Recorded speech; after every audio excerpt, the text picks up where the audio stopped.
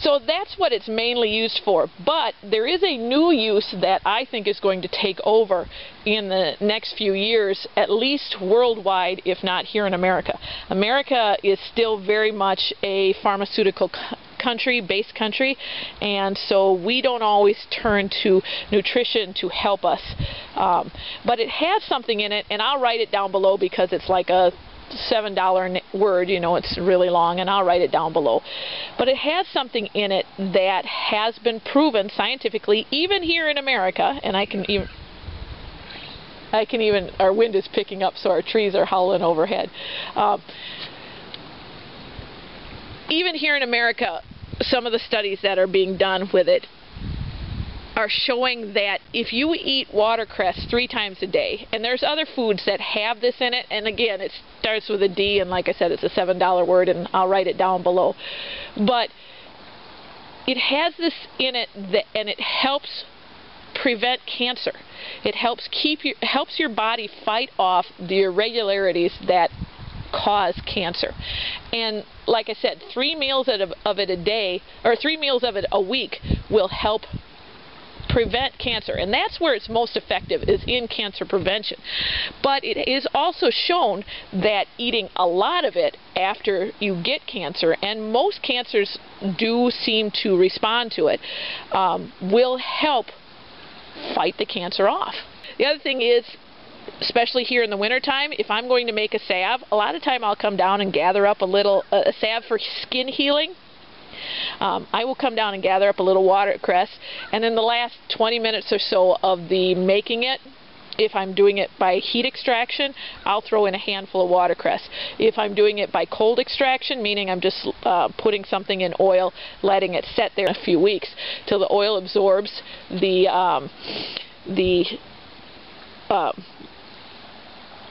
vitamins, or the healing properties out of the, sorry, well, the crows are talking and I'm listening to them.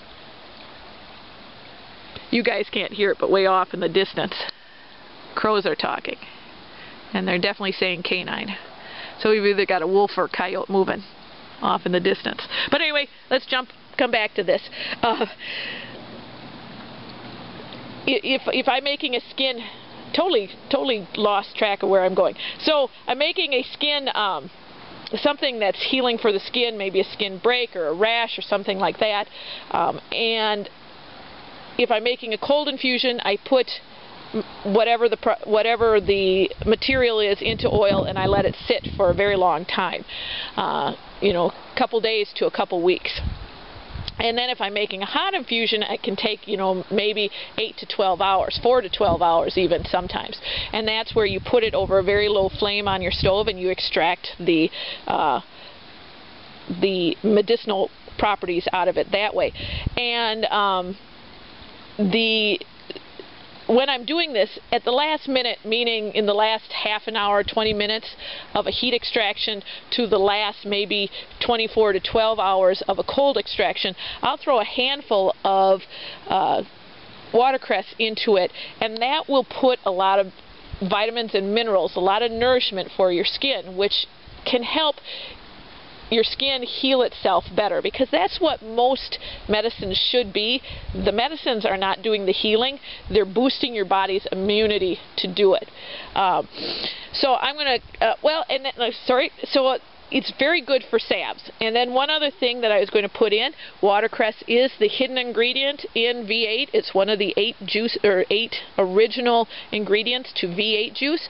V8 juice did not used to be just something people drank. It was a healing tonic that people took, and there were 8 ingredients that made it a healing tonic. It was not just meant to be drank cold. You could drink it cold in the hot heat of summer, but you also could heat it up and use it as a nourishing soup, and watercress was part of that nourishment. It was probably the most nourishing part of it, with the other things adding their own unique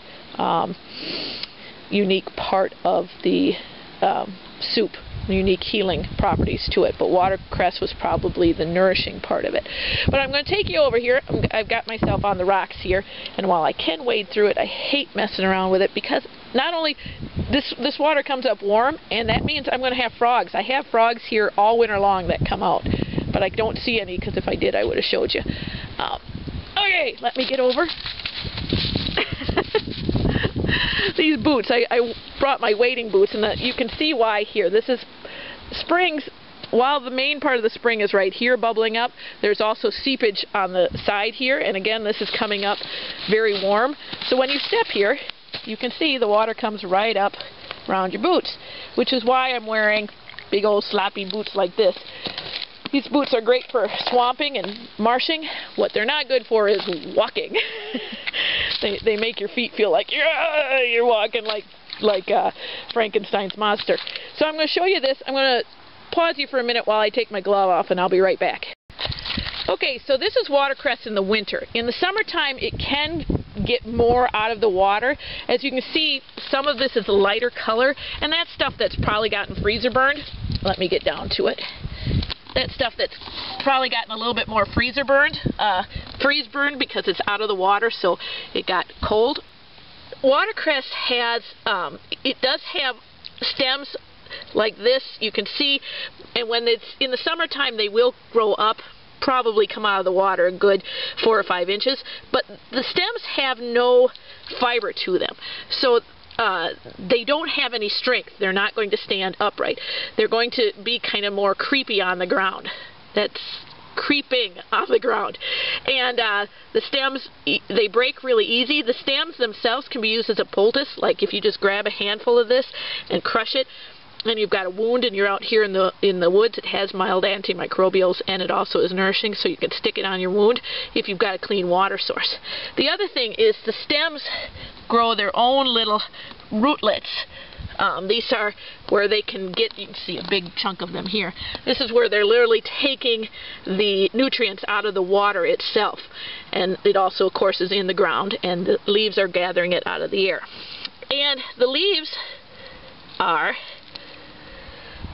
somewhat heart-shaped. They're not quite as much as like the violet, but they have kind of, they're rounded with the flat end being where the stem attaches, and they will go up and down the leaves.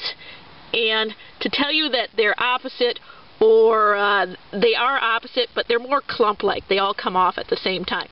Best way to tell, and this is not the way you tell people to do things, but the best way to tell watercress is to take a bite, chew it for a second, and it's going to start off tasting green, and the more you chew it, the more peppery flavor it's going to be. This is a member of the mustard family, so it's going to have that mustardy, peppery taste. Oh my God, I love that flavor.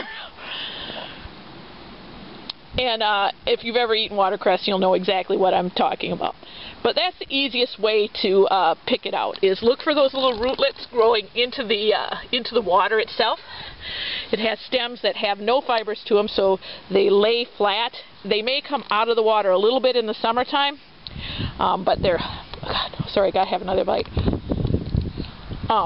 They come out of the water a little bit in the summertime, but they're not, they're never going to get tall. They're never going to grow straight up.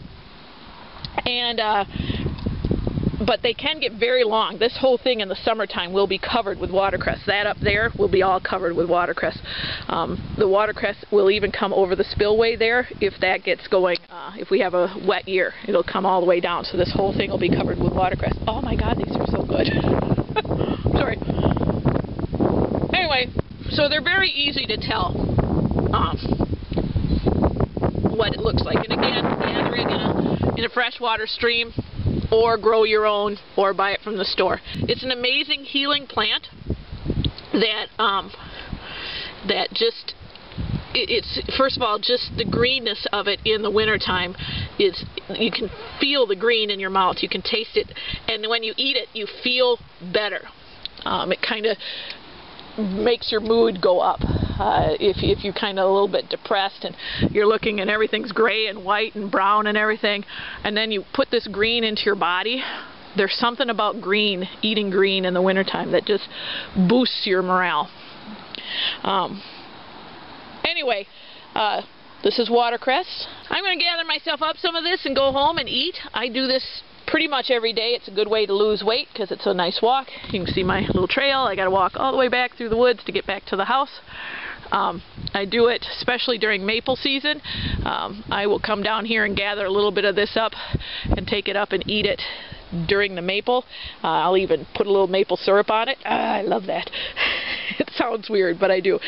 And but it's also very nutritious, and it's just fun to walk out here and gather it. So anyway, that's it. This is watercress, our winter green here in Wisconsin.